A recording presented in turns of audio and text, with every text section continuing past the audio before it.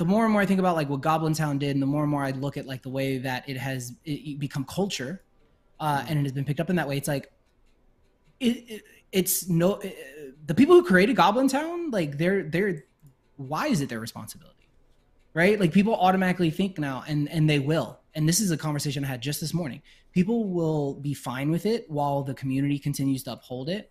But when they're done and the floor starts to tank and people are tired of doing it themselves, when the Goblin Town team doesn't do anything, then yeah, people are going to come out with pitchforks and fire and you know, burn the whole world down. But then at the same time, I'm going to stand here and ask, well, why?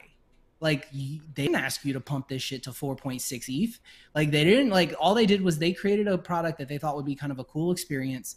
They released it for free, and they're doing their own thing. And they, to their credit, and thank God, like, they're not talking about foreplays. They're not like talking about any of that shit that all these other projects have to constantly deal with. But eventually they will, because the community took it upon themselves to do what they do with every NFT project, and assume that it's going to continue to go up and make money, and that things are going to be done to keep their quote unquote investment sound. But again, I ask, why did you invest in the damn thing in the first place?